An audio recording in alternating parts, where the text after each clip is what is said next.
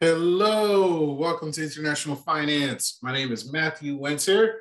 I'm thrilled to be teaching this class. I love international finance. My PhD is in finance. The first paper that I published looked at international questions. My entire dissertation is international. I've published international work. I do a lot of international research. I study how companies behave all around the world, how investors move money in between markets. So this is something that I'm thrilled to teach. My office hours are going to be from 2 p.m. to 3 p.m. via Zoom. Email is matthew.winter@stonybrook.edu. Email is going to be the best way to get in contact with me. Should you need anything, just reach out. The course web page. So everything is going to be uploaded on Blackboard. What are you going to find there? You're going to find the course announcements, our lecture notes, our problem sets, solutions, Excel case materials, everything. Everything's going to be on Blackboard. What are the materials? So there is a required course textbook. This is the McGraw-Hill book. The electronic or international copies are perfectly okay. Older copies are perfectly okay. This is really so you can have something to supplement my lecture notes. There are going to be homework sets. So these will be individual. The intention is for you to practice and apply the material so no one gets lost along the way. We'll also have problem sets and case studies. So you'll do Excel problems, you'll retrieve data, you'll perform analysis, you can access the relevant materials on the course page, and you'll also use real data to produce a professional memo for your final project. The case link for the Harvard business case study that you'll need is again on the syllabus. What's expected of you? Do the readings, work through the problems. There are suggested but not required material like financial podcasts. For example, The Indicator from Planet Money is like a 10-minute podcast, comes out daily. It does a good job of discussing different economic and financial relevant material. What's expected of you? Readings, so chapters from the book, handful of news articles that I will post, homework sets. Your lowest homework set is going to get dropped, so don't worry about it. Problem sets, these are the things you'll work in your study groups. After the drop ed deadline, I'll put you into study groups. You'll have a case study and a memo. And again, the problem sets, your case study, and your memo, these are all going to be submitted within your group. But make sure you can still understand how to do the questions yourself. And obviously, please be compliant with the honor code. Don't put me in a position to do something that I don't want to do. All right. What tools will we be using? We're going to be using finance. We're going to discount cash flows, NPV. We're going to look at capital budgeting decisions, pricing stocks, options, all of it. We'll also be applying accounting, statistics. We're going to apply stat. So you will do regression analysis. But more generally, when we think about expected return, that's our mean, that's our average. A very easy way to measure risk is going to be with the standard deviation. And then we'll always be thinking about how things co-vary. How do they move together? How do they correlate? Why? Well, if I'm holding stock in country A and I'm holding stock in country B, I want to know how those two are going to co-move together. So how can I diversify? All of this is going to be built on top of a foundation of economics. So we use supply and demand, asymmetric information, competition between firms, investors, all of it, to try to understand this international setting. What can you expect of me? You can expect that I will try my best to make sure you get a high return on your investment. That doesn't mean I'm going to ensure that everybody gets a high grade, but it does mean that I will give you all of my effort to make sure that you can understand this material. The goal is for you to take a very interesting phenomenon that we'll discuss and be able to apply it outside of the classroom. So if it's a job, an interview, an internship, dinner with a grandparent, anything, I want you to be able to explain what is happening in today's market or today's economy, what's going on globally, because that's what you'll be asked to do when you go on from here. So ask plenty of questions via email during my Zoom office hours. If there's something you don't understand, reach out and we can try to get you sorted. Okay, so what is this course about? core concepts of the international financial system. So your first lecture will go through the time value of money and valuations. We'll really spend some time to make sure that we all are on the same page in terms of solving our valuation equations, because then we'll use those tools to apply them to different international settings. We'll also go through some of the mechanics of foreign exchange. So you'll look through the international monetary system. We'll discuss Brexit, which was a very recent episode of a conscious uncoupling between a country and a currency system. We'll look at the capital account, the current account, basically how do you keep track of the trade of financial assets, the trade of real physical assets and services. And then we'll also take a while to make sure we understand how tariffs and how trade are these settings that are very much tied to our international financial system. Once we understand the international financial system, we'll shift to managers and then investors. So for managers, we're going to ask, what are the firm's financial decisions? We'll start with corporate governance. We really want to understand who runs the firm and what are the agency concerns or the conflicts between shareholders, or between shareholders and debt holders, or between shareholders and managers. What are the different conflicts that are going to affect how the firm is governed? We'll also look at financial options and derivatives more generally. So we'll spend quite a bit of time to make sure you understand what a forward versus a future is and how those are distinct from options. And then we'll use all of that to figure out how we should hedge risk, what are investment strategies given our expectation of how markets will perform if we look at the derivative market versus the spot market. And then lastly, we'll talk quite a bit about real options and foreign direct investment. Real options are basically the option to expand an investment, the option to abandon an investment. And it's a good way for us to understand how firms will make strategic decisions to basically enter new markets or to do something along those lines. Lastly, we will also spend some time to go through the cost of capital.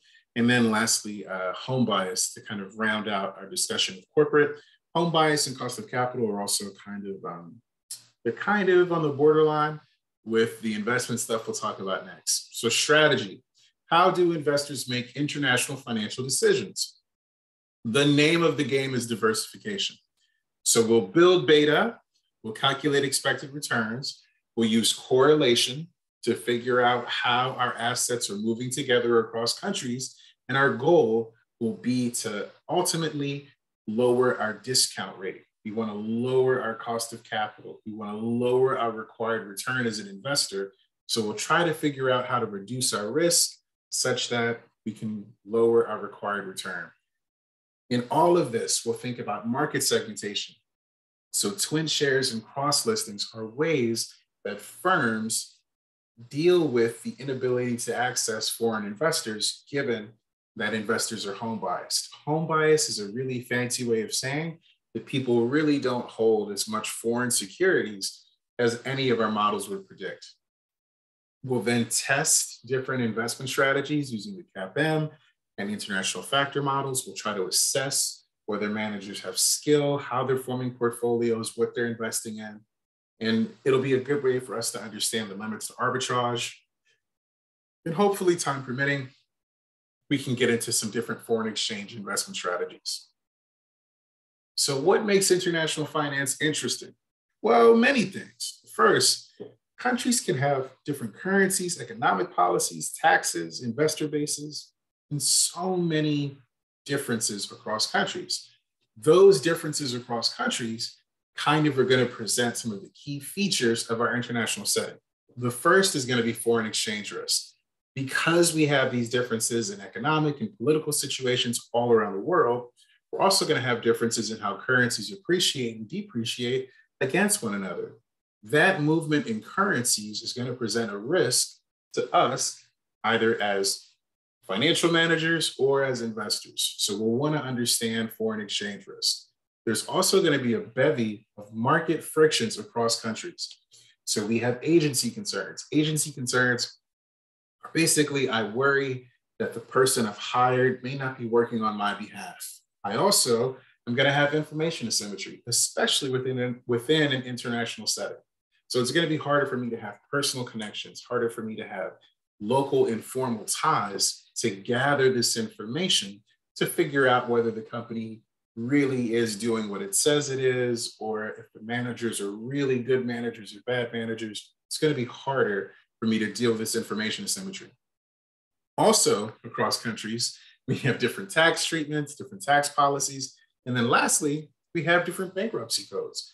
It's really difficult to enforce creditor rights across a border. So because of that, we're going to have frictions in how even our debt is going to be supplied and raised across country. All of this is going to lead to different opportunities. So the same way how these market frictions can limit our opportunities, they can also present expanded opportunities. So we'll talk about how companies can take advantage of that through the product market. And the big focus for us will be on the capital market. So diversification, we keep using this term. Why are we using this term? What am I showing you? I'm showing you that the market capitalization, the level of stocks that are traded, and also the economic growth of Argentina, Germany, and Japan all vary considerably across countries. So given that we have such differences in the size of the capital market, the way in which investors trade in this market, and the actual economic growth of these different countries, logically, there's going to be differences in how these capital markets are performing. Those differences across countries for us present the opportunity to diversify. So now that we kind of have some sense of just how varied our markets are across the world, let's take it a step further to understand how our companies are also going to vary. So when we talk about our corporate structure, we'll start with our stakeholders. We have our stakeholders, which are going to be any person, group, or organization or system, anyone that's affected by the firm. We move further in, and then we have our investors. So this is going to include basically anybody that supplies capital to the firm, our shareholders and our debt holders. And in the innermost circle, we have our shareholders who actually have control rights of the firm. So the investors have cash flow rights, but the shareholders have control rights. They can vote, they can decide how the company operates. Why is this so interesting? Well, you can see that we have many different types of stakeholders. And depending upon the country in which we operate, the values and the systems of that country, our stakeholders might have more influence or less influence, and all of that varies. So it's going to lead us to have different goals or different objectives when we're trying to identify how the firm should be managed and how the firm should be ran. So let's take a look at our owners. Our owners are our investors. And again, these are the individuals that have cash flow rights, our shareholders and our debt holders. We know the shareholders own stock, i.e. equity, and our debt holders are going to own bonds or loans, basically IOUs to the company. And their big concern is going to be credit risk. Will you be able to pay me back? First order concern. The second order concern is inflation. When you pay me back, will this money be worth anything? So what do investors want? We will always assume that our marginal investor is risk averse, meaning that they like higher returns and they don't like risk. So when I say marginal investor, I mean that the person that's buying or selling the stock or the bond, they're going to want higher returns and lower risk.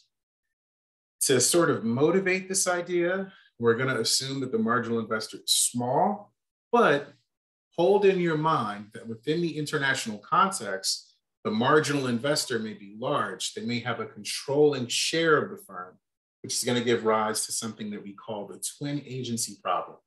What that means is that as a large shareholder, I'm going to run the firm a little bit differently than I would if I was a smaller shareholder that was well diversified.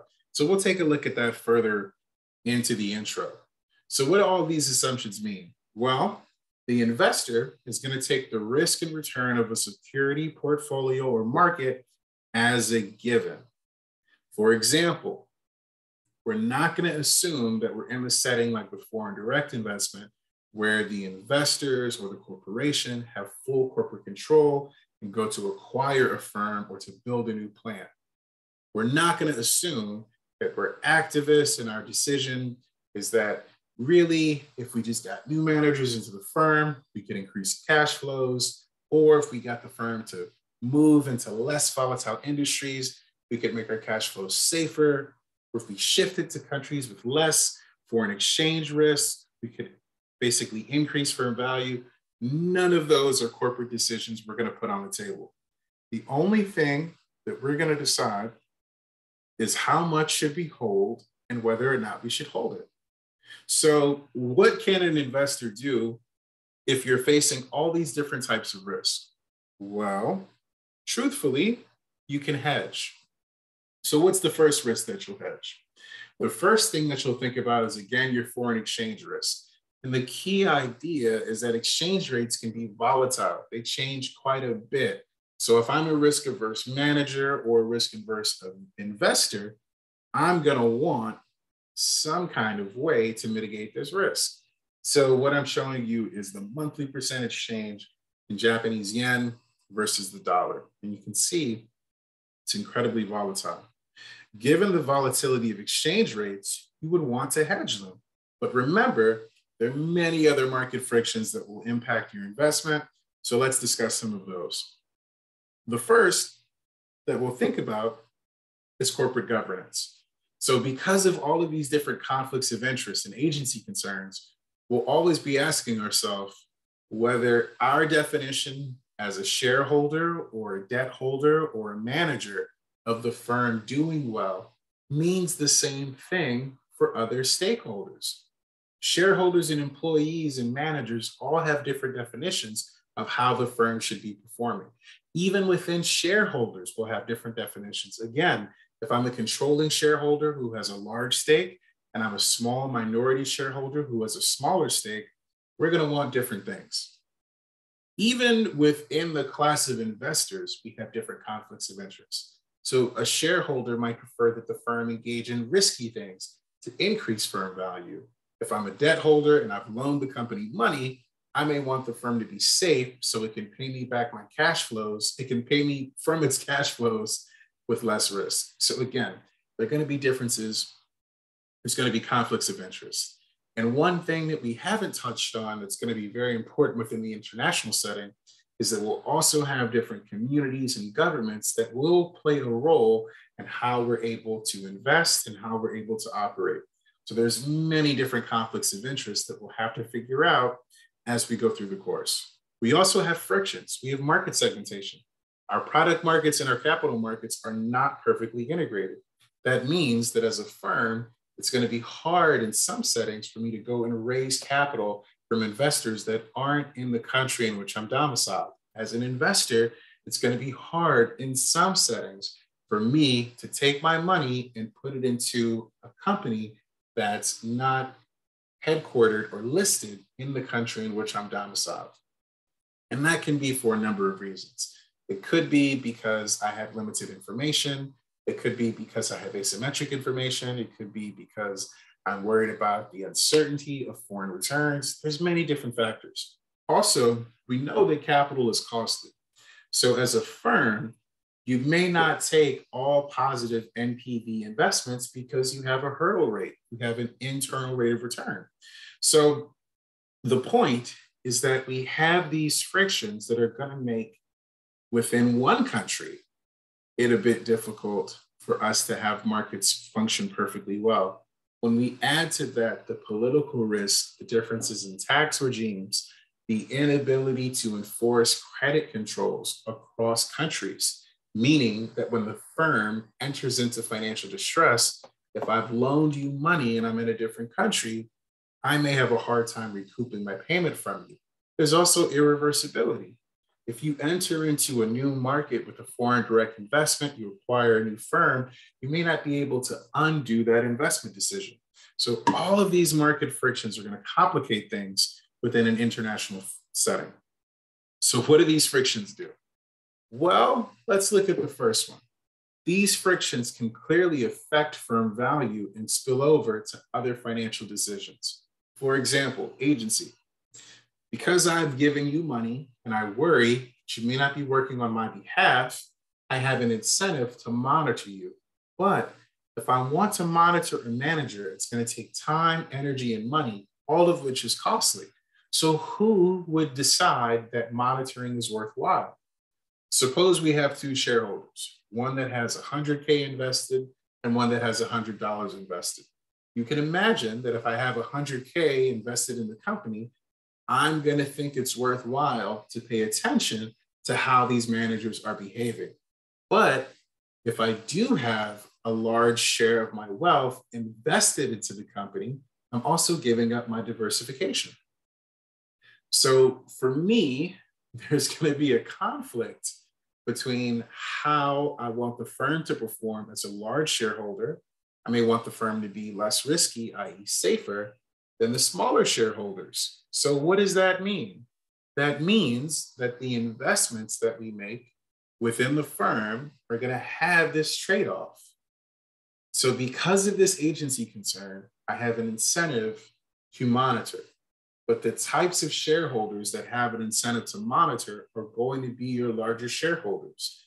Those large shareholders may also want the firm to behave safer than your smaller shareholders. So you can see how these frictions are going to lead to a trade-off between firm value, i.e., do I want the firm to have a lower beta? Do I want the firm to have safer cash flows? Or do I want the firm to be riskier, to have a higher beta, to have more volatile cash flows? And we think there's going to be a trade-off between risk and return. For investors, these frictions can increase risk and limit the opportunity to diversify. A great example are currency devaluations. There are plenty of examples that we'll study of how investors were speculating on different markets where they observed that the market was appreciating super high returns, but a currency devaluation eliminated their returns. We also know that agency concerns can reduce your diversification benefit. Think about the example we just went through. Again, if I'm a shareholder and I'm worried that everybody's going to steal my money, I'm not going to invest. And then something we've talked about for our debt holders as well is that bankruptcy laws are pretty hard to enforce across borders. So that's going to increase the risk that I face as a debt holder. So what does this mean? It means that when we look across countries, we think that there's a way to mix and match across our capital markets. So what am I showing you? I'm showing you a plot of the average return per month for each of these markets plotted against the standard deviation, the volatility of those monthly returns.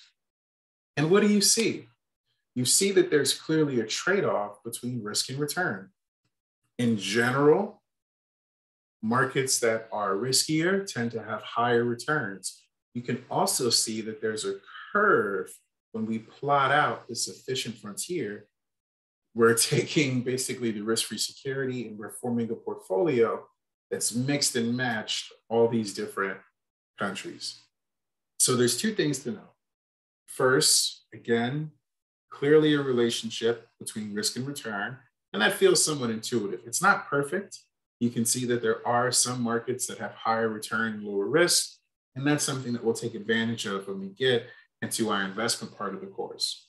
Also note that the way we're defining risk is with standard deviation, and as we progress with the course, eventually we're going to be using betas. Okay, so let's look at an example, a real-world example of how a firm dealt with a market imperfection.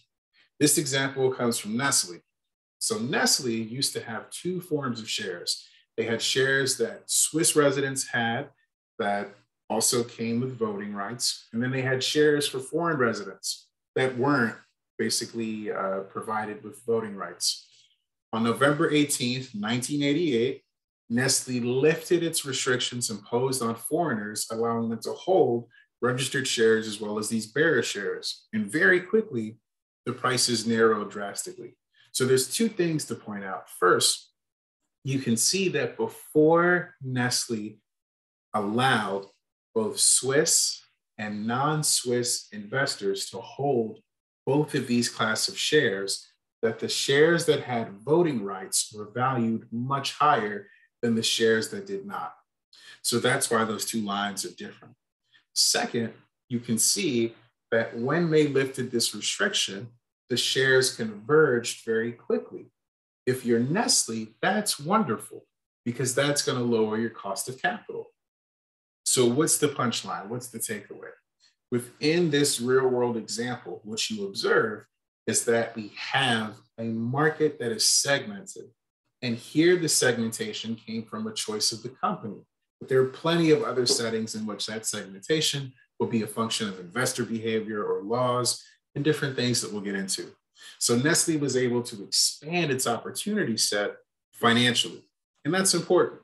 More generally, when we think about these expanded opportunities, managers can access different capital markets. So you can cross-list, you can use Euro bonds. Basically, you can raise currency, you can raise debt in a country in which you're not domiciled. Almost all, not all, but a lot of these Euro bonds are US denominated bonds that are raised outside of the States.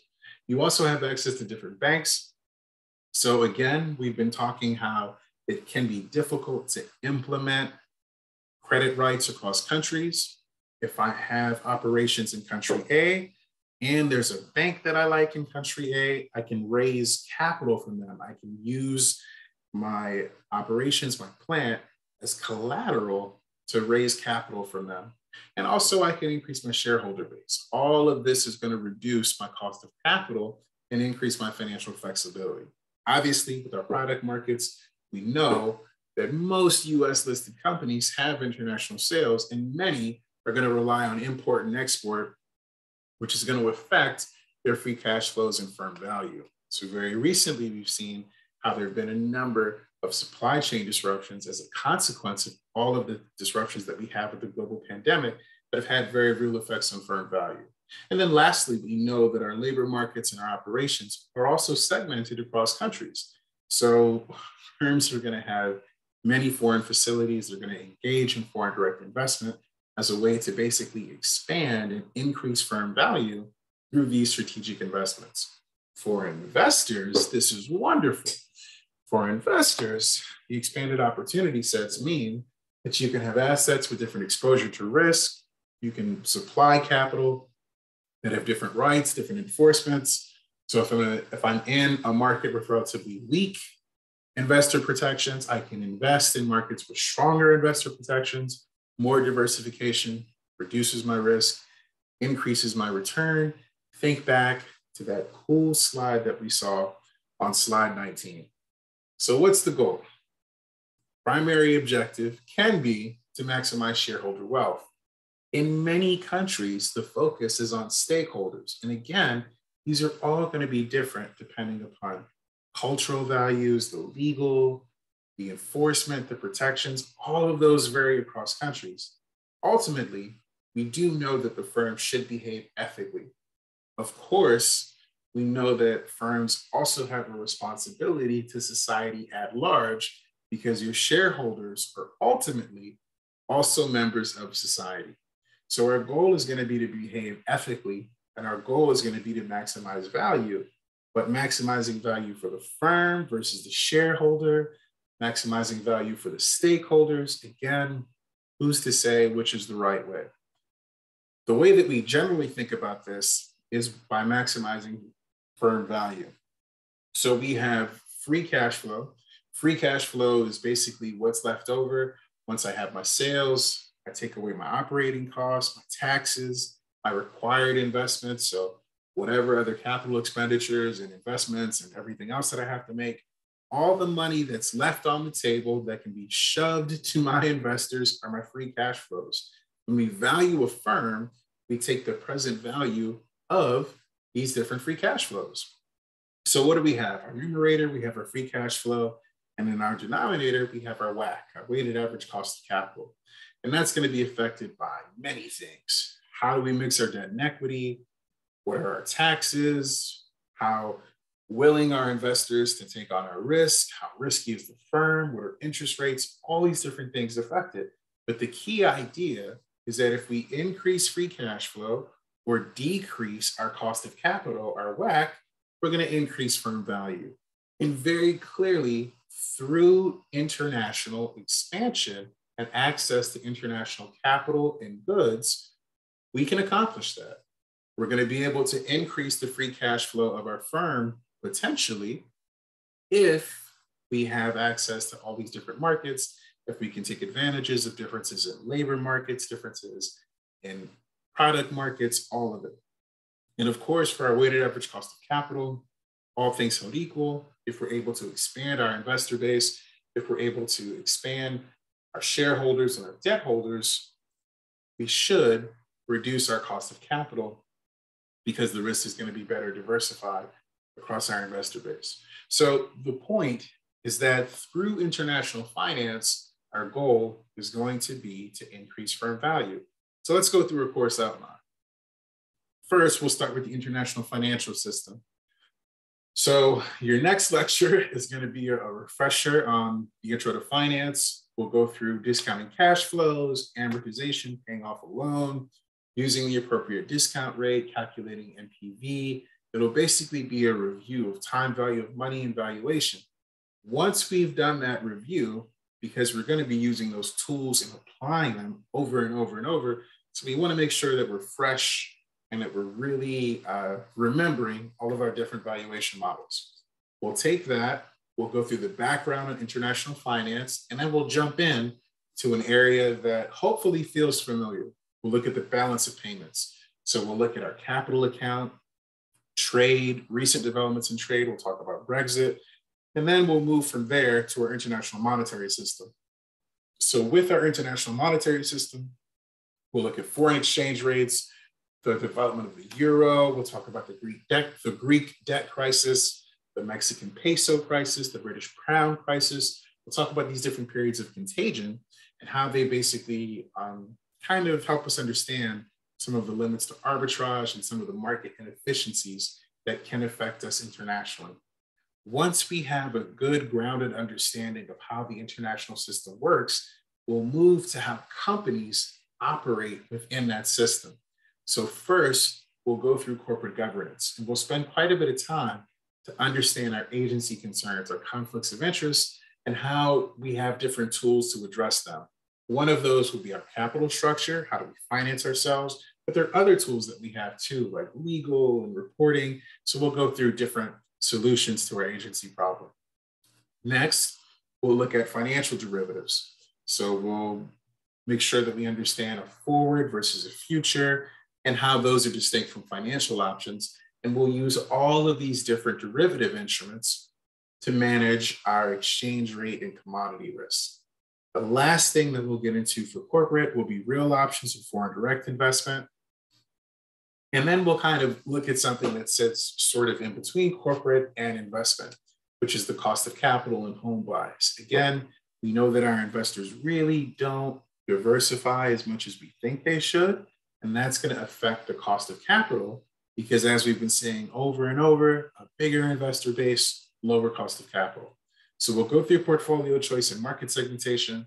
We'll discuss what risk matters to investors. We'll figure that out using factor models. We're going to evaluate the performance of investment models. We'll see how these are predicated on there being limits to arbitrage. And from those limits to arbitrage, we're going to build portfolios and test to see whether those portfolios perform well.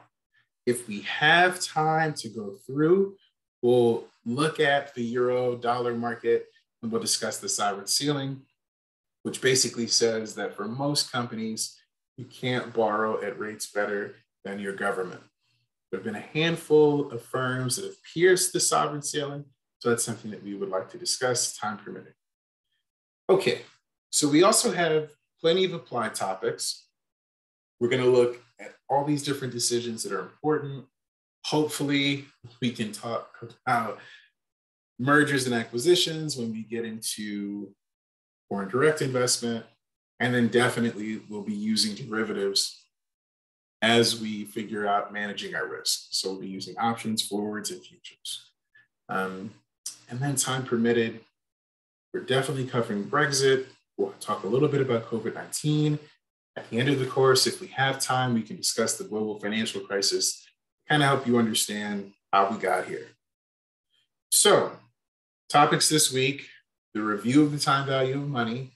You'll go through NPV, annuities, perpetuities, amortization. There's a posted homework that'll be due that also goes through all of this. And then next week, we're going to get into the role of the balance of payments. So we'll discuss what a trade deficit means. We'll look at trading goods and financial securities and our current account or capital account. And our goal is going to be to understand how the uncertainty over tariffs and trade limits affect a firm competing with an importer or dependent on exporting. And hopefully a lot of that will be clear as we discuss Brexit. So next lesson is going to be a time value of money review. The relevant materials are going to be posted on Blackboard. And then to prepare for next week, please read chapter 1. Again, we're going to get into the balance of payment and some more international financing stuff next week. Very excited to teach you. Please reach out if you have questions or you don't understand anything or whatever. Thank you. Bye.